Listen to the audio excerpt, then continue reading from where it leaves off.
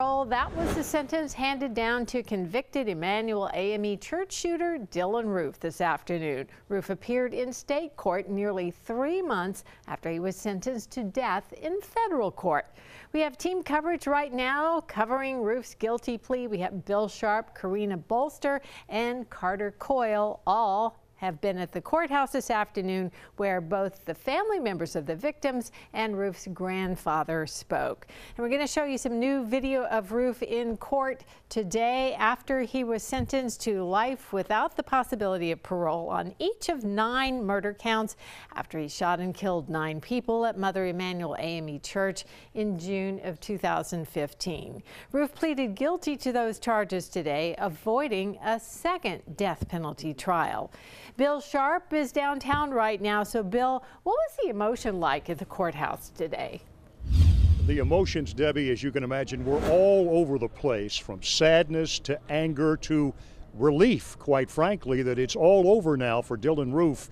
He will now await his death penalty in a federal prison, we think, perhaps in Terre Haute, Indiana. In court today, in response to the judge's questions, Dylann Roof said he had a 9th grade education but was able to get a GED, which is a high school equivalency. When the judge said, have you done any jobs? Did you work after you got your GED? He said, well, yes, sir, I cut grass for a living. That's a brief picture of Dylann Roof. Now, family members were allowed in court to say how they felt about Dylann Roof or the sentencing, as well as representatives of family members. Karina Bolster has more on that. Karina, it was quite a day in court today. Ethel Lance's daughter made some terrific comments. She did, Bill, and as expected, Dylann Roof didn't make any statements in court at all. As we mentioned during the federal trial, he didn't speak on behalf during his sentencing phase. Well, the same applied today. As for Ethel Lance's daughter, she made some very powerful comments in court today. Now, she was actually the final person to speak on behalf of the families. She brought the courtroom back to Roof's initial bond hearing days after his arrest in Shelby, North Carolina. She talked about how she forgave him then and still does today. Here's what else she had to say. White today, to let everybody know the chapter in my life right now today is closed. I will not open that book again. And I just want to say, have mercy on your soul.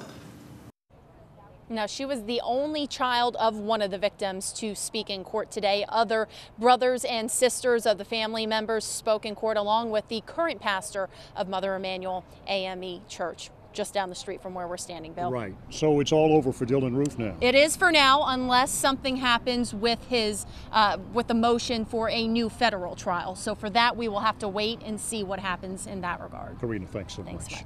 Carter Coyle was inside the courtroom today, and she gives us more now on the feelings of being in the courtroom, the emotions expressed, including the anger, the sadness, the sorrow, and perhaps the relief as well. Carter?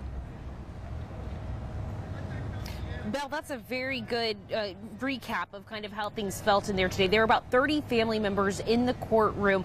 Some of them were crying and started crying as soon as they saw Dylann Roof walk in. Overall, it was quiet, although there was one part in particular that really seemed to agitate a lot of the family members, and that's when Dylann Roof's grandfather decided that he was going to speak to the court.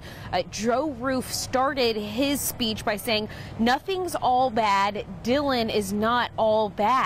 And that he felt like the devil was at play in this situation. He referenced an old Sunday school class lesson he did once. Well, family members were in court. They were shaking their heads. One woman got up angrily and left the courtroom really quickly. Mr. Roof said several times, though, how sorry he was for all of the victims, that he couldn't imagine what they've been going through.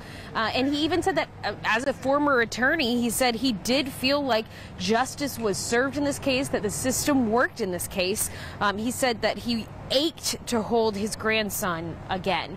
Cynthia Hurd's brother told us later, "I don't ever get to hold my sister again." So, Bill, proof that there are still some having a hard time accepting those apologies from the Roof family.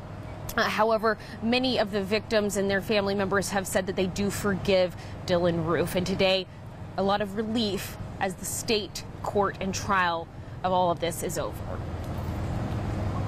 Carter, thank you. I talked with Malcolm Graham at a news conference after the court hearing today about did he forgive Dylann Roof for what he did to Malcolm's sister, Cynthia Graham Heard.